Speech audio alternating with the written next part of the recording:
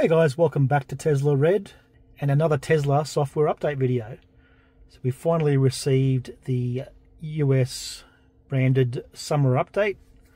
Of course it's not summer in Australia, but nevertheless, this is version 2024.26.7. So we'll go through some of the new features in this update. So the first is the addition of YouTube Music, Amazon Music, some updates to Castle Doombad. I believe you can now use it without a controller. Parental Controls. Now, this is a big one if you've got teenage kids. You can limit acceleration, set maximum speed, force safety features to be on, set a night curfew to notify yourself and the driver through the Tesla app on your phone, and the screen for the driver when they're going past their curfew.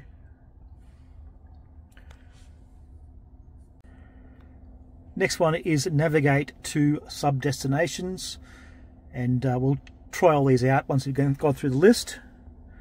That'll allow you to, say, navigate to a specific terminal at an airport rather than just the airport itself, those sorts of things, depending on what's in the navigation database, which I'm sure will get added to as time goes on.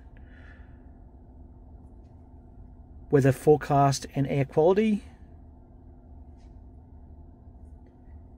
Scheduled charging and preconditioning, so it gives you more control over scheduled charging and the ability to set a precondition.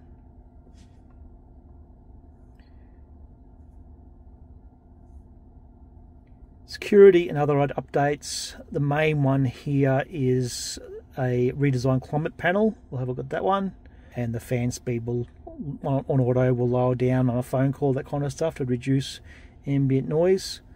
And you've also now got the ability to adjust the accent lights in the Tesla Model 3. So we'll have a look at that. Zoom meetings can now also default to full screen when your car's in park, and you can log in with a QR code.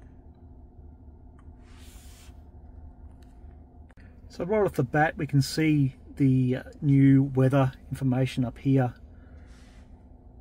Click on that, we've got the little symbol there next to it, and we can click on that and have a look at the forecast hourly, chance of rain, humidity, wind speed, UV and air quality.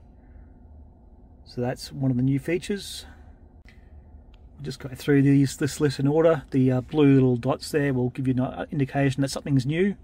So lights, this is where we have our accent lights. At the moment they're on. We've got a slider for the brightness, so that's new. You can have night only. So yep, that's gives you a bit more control there.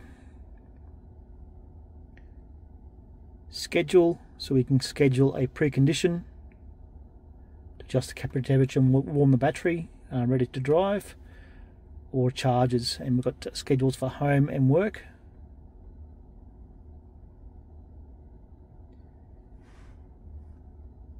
In safety, here's our parental controls, so we can turn that on.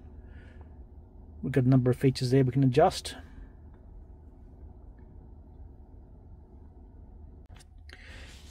So if we look at the climate panel, we can see that a lot of the more often used items, such as fan speeds, auto, seating and that kind of stuff, is all down the bottom now rather than being at the top, so you're not having to click that and then don't do a reach up top.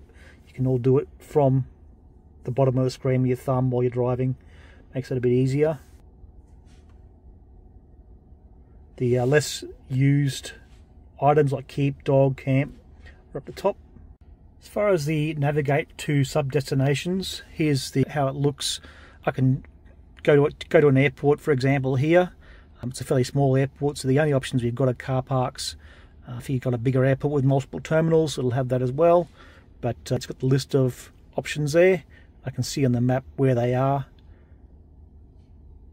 and navigate to a particular car park rather than having to navigate just to the airport itself.